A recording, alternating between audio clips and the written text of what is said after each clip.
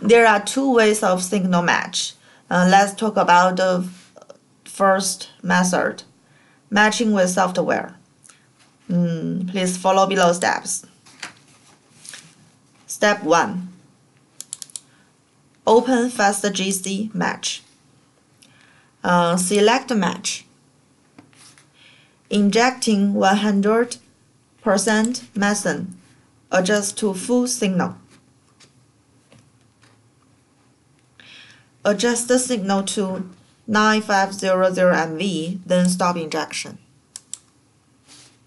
Cancel the match when the signal value back to baseline.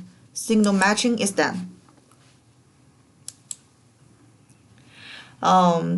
This method is simple to operate and suitable for well site, but due to the matching parameters are in the software, so it's necessary to rematch the signal when using another computer or changing the software.